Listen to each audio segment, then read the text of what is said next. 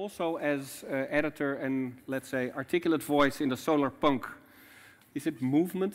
Community? Movement? Movement. Yes. Okay. Hello? Can you hear me? All good? Yeah, so I work professionally in and around the blockchain space. I have been involved in the Solarpunk movement since 2013. I'm an editor of solarpunks.net, and I'm also responsible for coining the term stacktivism many years ago for my sins. So I will begin. Let me see. Here we go. So I'm at thejaymo on Twitter, and you can find me professionally at theruderal.com. This talk is in 4 sections. I'm going to be talking about the present. I'm going to be talking about visions of the future, narrative strategies, and strategic narratives. And I'd like to say thank you to all of the speakers that you've heard so far tonight, and I'm hoping my talk might be able to hit everything that everyone's spoken about, with luck. So, in part 1, in context. TerraZero are utilizing blockchain technologies to build automated systems to allow a forest to own and utilize itself. In New Zealand, rivers are finally becoming people. Mountains, too, have been granted legal personality. Corporations are already people, my friend. States are running initial coin offerings, and China needs more water, so it's building a rain-making network 3 times the size of Spain. More than 500 burners have been deployed on alpine slopes in Tibet. The age of climate mega-engineering is already upon us. And most atolls will be uninhabitable by the mid-21st century. So we are starved for visions of the future that will sustain us. The science fiction author, Cory Doctorow, said science fiction isn't predictive of the future. It tends to be about diagnosing our current aspirations and anxieties. So then, this is a picture of Netflix's Altered Carbon. Cyberpunk is about the politics of the 1980s. It is about urban decay and corporate power and globalization. Cyberpunk explored the way that technology shoves human life into ever greater levels of extraction, like cyberspace. The rise of zero-tolerance policing, anxieties around healthcare and the psychological toll of the cold, forever war, and the possibility of nuclear annihilation. By the way, the RoboCop headquarters is like a vastly underappreciated cyberpunk icon, in my opinion. Many of the concerns of the cyberpunk genre have come true. The rise of corporate power, ubiquitous computation, and the like. Robot limbs and cool VR goggles. But in many ways, it's far, far worse. The existential threat of climatic change looms over all of our futures, and our institutions seem to be unable or unwilling to do anything. But in the dark future that cyberpunk produced, the 80s as a decade were bookended by the eradication of smallpox in 1980 and the global ban on CFCs in 1989. Our current popular culture sees no such hope. It is full of narratives of individual superheroes or saviors in increasingly desperate attempts to band together to defeat existential crisis of ever-increasing magnitude. The science fiction author and futurist Madeline Ashby on her blog gave us one piece of advice at the end of last year, and that is to talk loudly and frequently and in detail about the future that you want, because you can't manifest what you don't share. So then, I am a solarpunk because the only other options are denial or despair. Solarpunk as narrative strategy. In 2014, the EIA, CIA, and World Bank published a graph charting the falling cost of solar and titled it, "Welcome to the Terradome." But we don't see terror in this future. Solarpunk envisions a world where the drastic technological shift towards renewables and decentralization empowers movements for social justice and economic liberation. It sees infrastructure as a site of potential resistance. Solarpunk is a movement in speculative fiction, art, fashion, and activism that seeks to answer and embody the question, what does a sustainable civilization look like, and how can we get there? It is concerned with the struggles en route to a better world and solutions to live comfortably without fossil fuels, to equitably manage scarcity and share abundance, to be kinder to each other and to the planet that we share. Whilst the term has some antecedents online, Solarpunk truly began in Brazil in 2012 with the publication of an anthology subtitled Ecological and Fantastic Stories in a Sustainable World. And today, it was just, the English translation has just gone up for pre-order on Amazon, if you want to go check it out. Since then, in 2012, the idea has been picked up as a flag or as a banner by a diverse community of activists, writers, artists, and technologists. There are now multiple anthologies of short and not-so-short fiction that you can find online. Rejecting both the low-life and high-tech dystopias of cyberpunk and the low-life and low-tech survival slogs of post-capitalist science fiction like Cormac McCarthy's The Road or Mad Max, Solarpunk aims to cancel the apocalypse. It attempts to foster a social cultural environment which emphasizes individual autonomy, consent, unity and diversity with free egalitarian distribution of power. Of course, with these principles comes polyphony. One cannot speak for other solarpunks, only be in dialogue and occasional chorus with them. The upcoming 21st century shift towards clean energy opens the future to an age of innovative dissent. Solarpunk seeks to leverage the narrative logic of a decentralized infrastructure and its technologies to change the kind of politics and futures that we can imagine.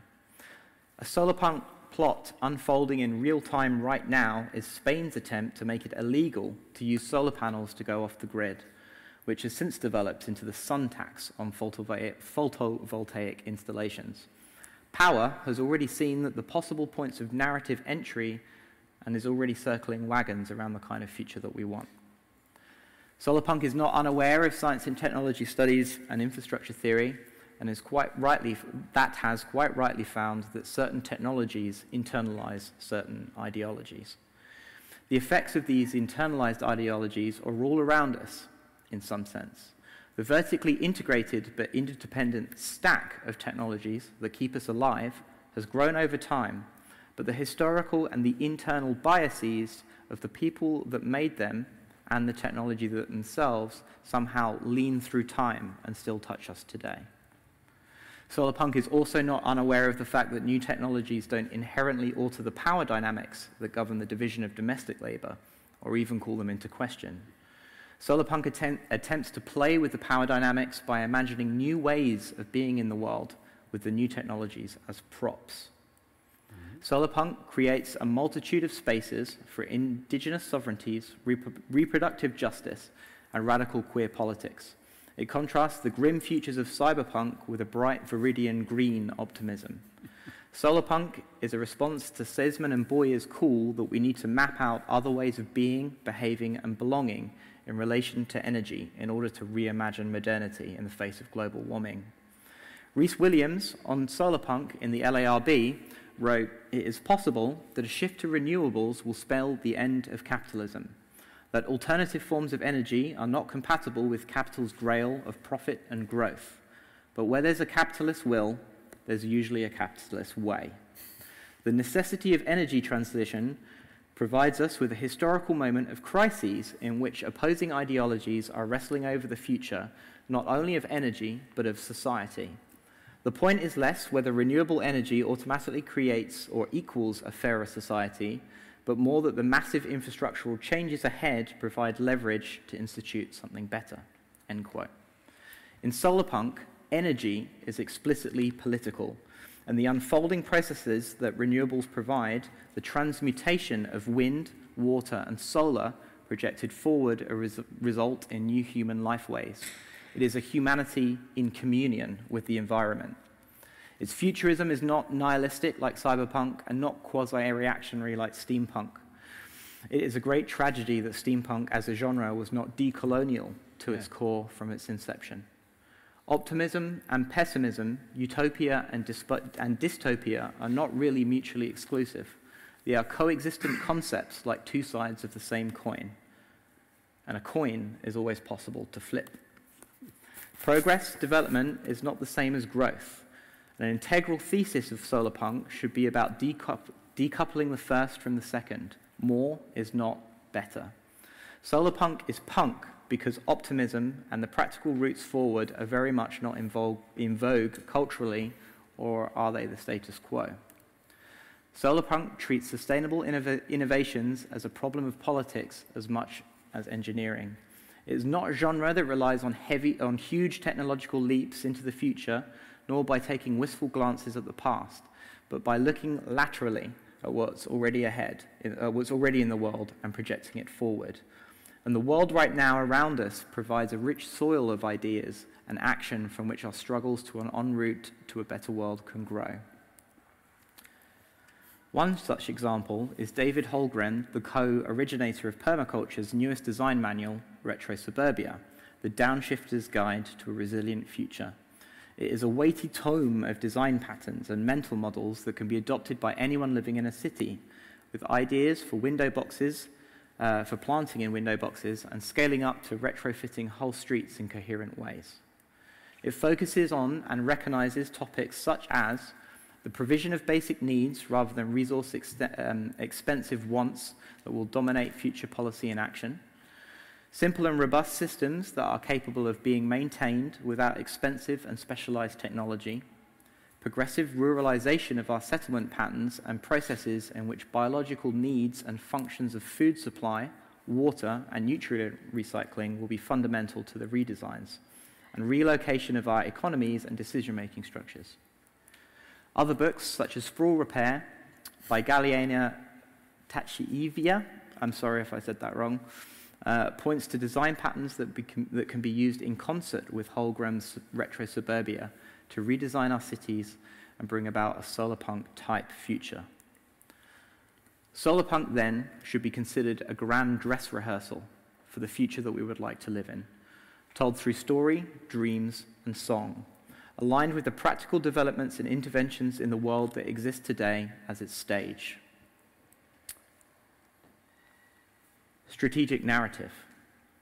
Unfortunately for us, to arrive at this future, there is a laundry list of things that need to be re-understood. I work professionally in and around the blockchain space, as I said earlier, and align myself completely with Jaya's critique. So with the remaining time that I have, I'd like to introduce you to my current research project, Land as Platform. It's going to be a book as well, and it's going to be a long slog to finish it. So Land as Platform. What can we learn from the logic of platforms like Google, Facebook, and Amazon that have arisen alongside our culture of ubiquitous computation? And how could these logics be applied to our landscapes around us? Platforms are more than entities for critique, as in platform capitalism. Stafford Beer's hugely influential book is called Platform for Change. What then, in the 21st century, are the kind of changes does Land as Platform need to contend with?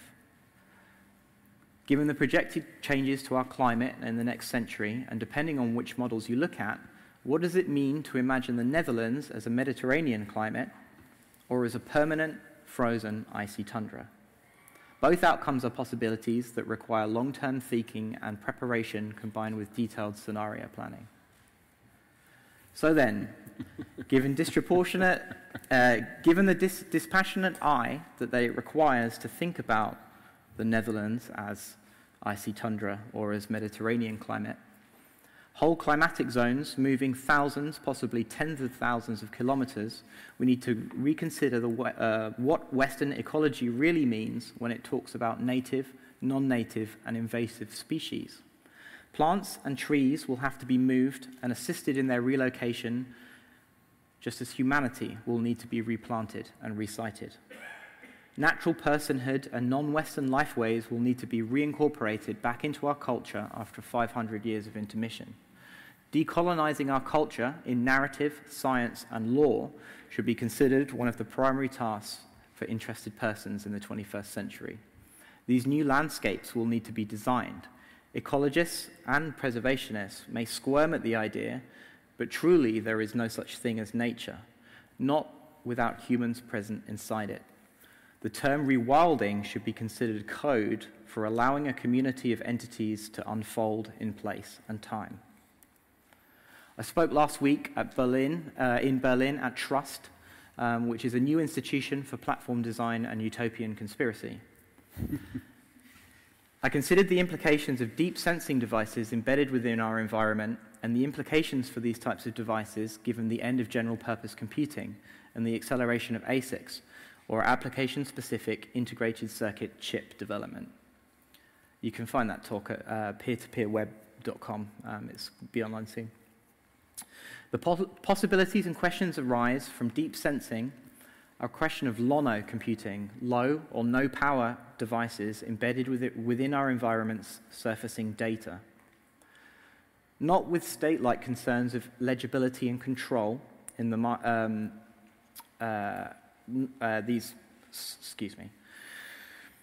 These devices don't surface the data with the logic of state-like legibility and control, but as the creation of new data landscapes that a platform can contain.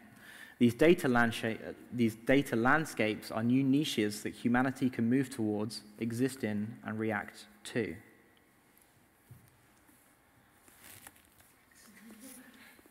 Deep sensing and embedded computing produces a further implication for how we exist with things in the world. Coexisting alongside trees, plants, rivers, mountains, deep sensing devices out in the landscape should be approached and thought about like minute bits of mountain tricked into thinking with captured lightning. Mm-hmm.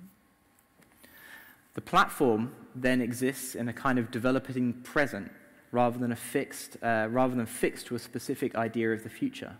Platforms like Facebook or Amazon, when dissected, can be decomposed into modular elements that can be reconfigured and redeployed to prospect new potential lines of development. The model of a platform is to continuously flower, not control. Large-scale land design projects can transform landscapes. The heavy lifting is contained mainly within the planning phase. Working with local residents and planning detailed fractal watercourses takes far longer and more effort than regenerating the landscape and planting trees itself. Does anyone know where the Luas Plateau is? Is this China? Yes. Yeah. So on the left is where the terracotta warriors were discovered, and on the left is what 10,000 years of agriculture will do to a landscape, essentially. So I want to consider the application of land use planning schemes, such as keyline design, algorithmically generated from the landscape topology in an urgent call for holistic thinking in mesh network protocols and radio design in order to best complement the new geospatial logics of land as platform. This is a wholesale reassessment of land in the light of climate change. Meat space and cyberspace have fused, but platforms are still raised areas that facilitate. What does it mean for deep sensing and new landscape logics being applied at the same level as detail as we would apply building codes and zoning in cities? Will only further this new reality. We should be mindful of what it means for forests to own and utilize themselves, rivers and mountains to be personed, thinking machines, and distributed autonomous organizations with or without others, to coexist alongside one another amidst the upcoming turmoil of the 21st century. I'm not sure what it will look like, but I hope you will follow along with my work as I attempt to puzzle it out. Thanks.